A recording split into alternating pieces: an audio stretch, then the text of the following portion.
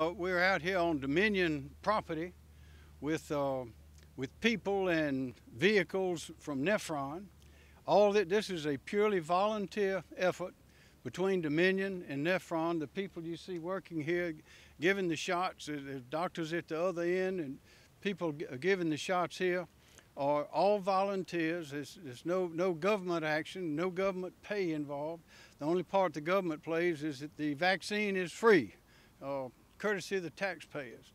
But this is a perfect example of what we call Team South Carolina, about our people who will work together. We know each other, we trust each other, and we're willing to work together for the good of our people. And I want to thank and congratulate Lou Kennedy of Nephron and Keller Kassam of Dominion and my wife Peggy, First Lady Peggy, for being here, for participating in this event today to spread the word about what can be done by our people when they want to get to work. This is a perfect example, great progress, and I'm sure that this will encourage others around the state to do the same thing. Ms. Kennedy. Thank you so much. Thank you for being here. We are super happy to have all these folks be able to be vaccinated here. I had the idea on an afternoon. The first person I called was our governor and said, do you think this is a viable option to help others? And he said, let's get working on it. So I called Keller at Dominion next, and within 24 hours we had power out here to be able to keep the vaccine chilled and to offer a place for our folks to get in and out of inclement weather. And then we were able to get the cones donated and the sign donated. All of this is a community effort. And I really want to offer up a call to arms. I called Dominion and they were on it in no time. I think we can do a lot of things for the good in the private sector. We want to help the government. We want to help take some stress and strain off of the hospitals and clinics. And this is an example of doing just that. And I hope to see this in the private sector across the whole state. Again, I'll copy the governor in saying this is the best of Team South Carolina, and I want to ask if Keller has something to say for us. Well, thank you. I just followed the lead of these two individuals. First of all, Governor McMaster. Anytime we have a storm that comes into South Carolina and it takes different forms, we work with him and his team and under his leadership. So when the call came in for this, we jumped to it. And I appreciate my linemen who came out here and temporarily rigged up all of this electric construction you see in order to make this possible. In addition to that, Lou Kennedy, what a wonderful neighbor Nephron has been, and nobody knows the depths that they have responded to COVID-19 and changing their productivity. So with leadership like that, how could we not aggressively want to be a part of this movement? And so now that we have set the stage, what we want to do is spread the word. This is a great site. It comes through quickly and efficiently, so everyone out there who wants to get a vaccine, register, come out here. We'll welcome you with open arms, and we'll get you out here as quickly as we can. Thank you so much to my employees and certainly to this leadership and Team South Carolina. Very good. And for those of us who are not familiar with registering for things over the internet, it can be accomplished right here on site. We've learned a lot of our older people don't know how to work it, but it can be done right here. You can sign up here. Are there any questions? Yes. Are there any efforts to get testing done to people in the rural communities in East County? Are you asking about testing or vaccinations? Say what? Yes, they are. The National Guard is involved in that. Also, we have 609 pharmacies that are coming online. I think there are probably less than 200 so far that actually have the vaccine and giving shots. We have the federally qualified health centers that are in those rural areas. Also, we can set up sites like this. Well, vaccinated people from far away is 40 miles.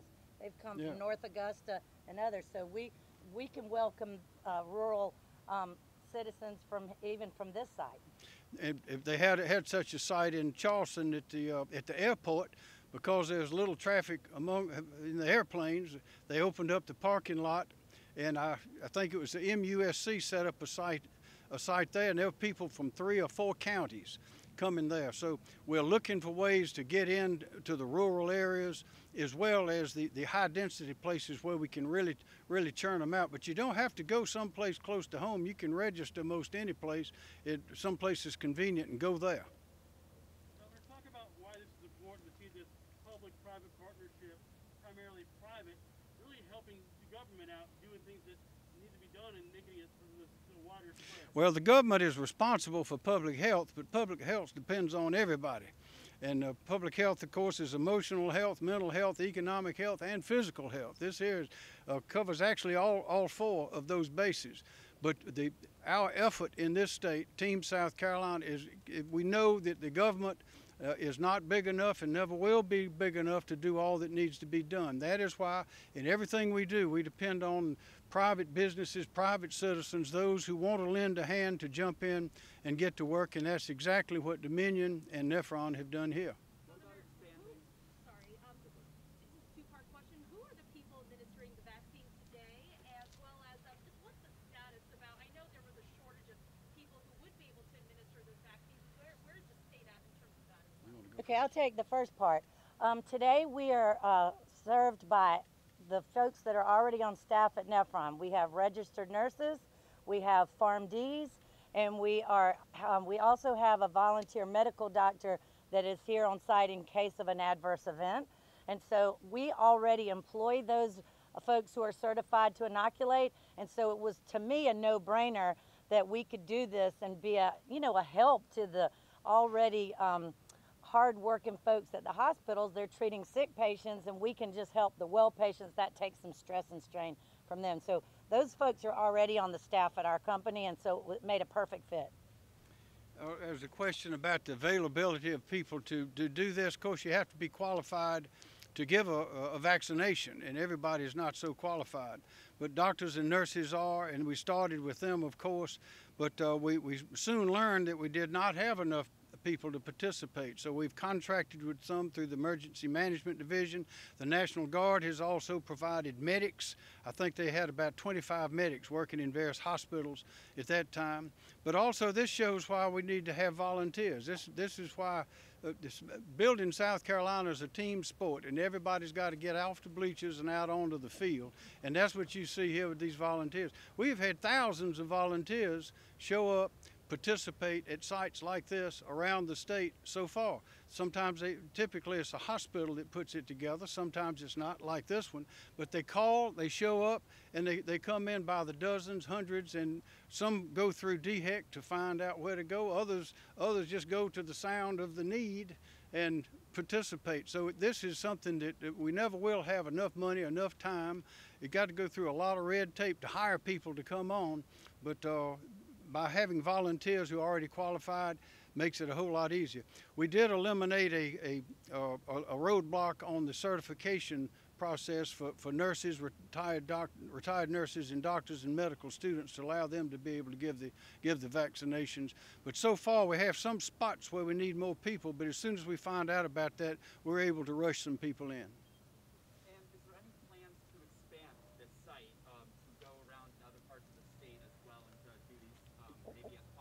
We received our first call today, and we are agreeing to do that. We'll be going to an assisted living facility in Lexington, so that's the first opportunity that we're going to pursue.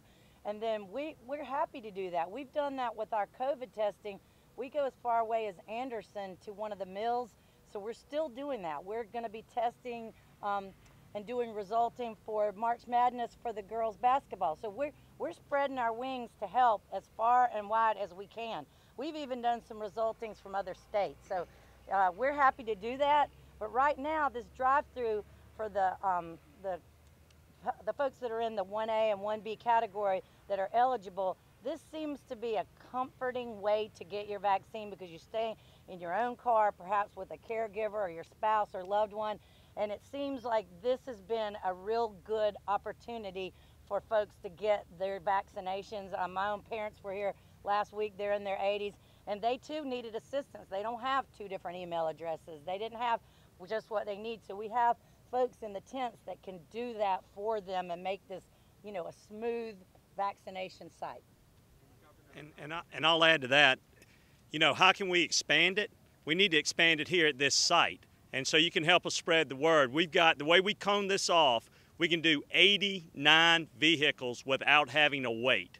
And so you see the vehicles that are here today. So you can be here 89, we have room for 89 after they get the vaccination to have the 15-minute wait period. So let's expand this site, and then we'll see about going to others. I want this one bursting at the seams.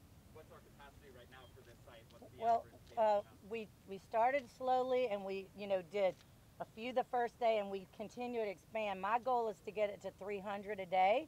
Right now we're at 120, 150, something like that a day, and we're expanding. We just got another load of 1,500 first doses just yesterday, and so we want to, space it where we know that we can get the vaccine and we can administer them. And Ms. Kennedy, how are you finding being able to receive the vaccine, considering all the national shortages and some in the state that we're here? I can tell you that DHEC has been an amazing partner. From the minute we called them, the minute they agreed to do it, we followed the rules, we put in the request, and the vaccines have been arriving just as we've requested them. It has been a seamless opportunity. I can't tell you how much I've appreciated. From the minute we decided to do a CLIA certified lab, we called DHEC, we asked for permission, we asked what we needed to do.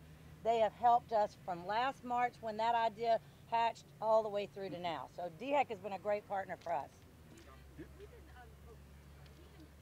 reporting also on other companies like Publix, for example, giving out this vaccine as well.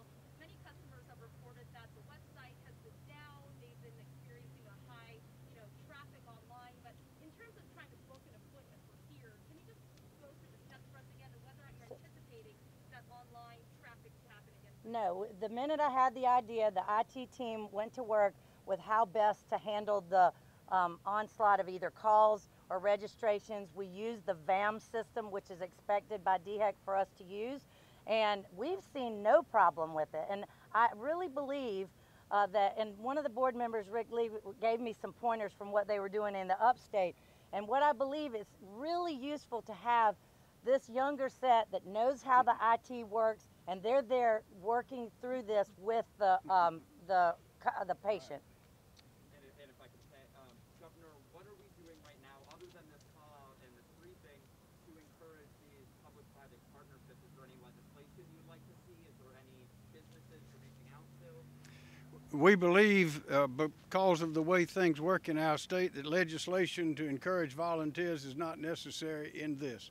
And this is a perfect example of that. And as I mentioned a little earlier, when we've had sites in York County and Charleston County, the volunteers just flood in. But one of the reasons we're here today is to demonstrate and illustrate that this can be done. And it's easy to do. It takes some thinking. It takes a little coordination. But we are ready. We are ready for that. And this is the answer. There's no way that there will be enough sites to vaccinate everyone who wants to be vaccinated without having sites like this, companies like this, private individuals stepping up and playing a part. Thank you, everyone. The governor will take off rapid questions. I got a quick for Keller. Okay? Do that here. One more question. Let's talk about why you guys got involved in this. Talk about what your role is in making sure this happens. And you had this space here for years, and making it accessible to the public and making this happen for those folks who go to the interstate, easy access to the interstate. Yeah, it was a no-brainer when Lou Kennedy called me and said we've got an opportunity. We got the dirt, and so we provided that. And so right after she told me about this, we left here today. Joe Murgo and old Mr. Folsom with him. We went straight to the storeroom, and our storeroom guys they went and they shrink wrapped all of these cones you see, and they got them down here. Our heavy equipment operators came in and put in the Jersey barriers. And then our linemen came, and you can see the line that they built here, temporary overhead to get over here. So you do this because our strength is logistics. When we hit the storms, our crews are just finished up being for a week up in Virginia with the ice there. And anytime we're called on in South Carolina, we go. And so this is a natural extension of what our people are willing to do in quick order in order to make things happen. Sometimes it's restoring power. This is restoring confidence and faith in the citizens of South Carolina that tomorrow is going to be a brighter day, no pun intended. Very good. Thank you.